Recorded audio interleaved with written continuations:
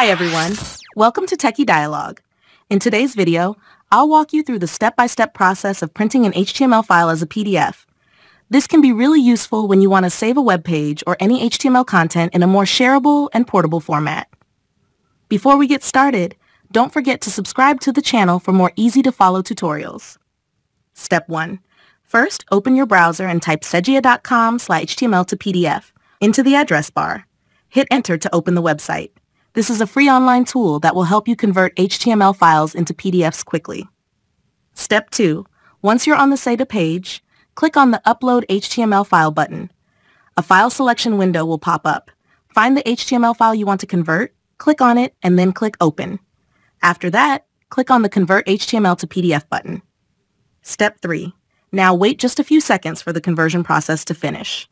Once it's done, click the Download button to save your newly converted PDF file. And that's it!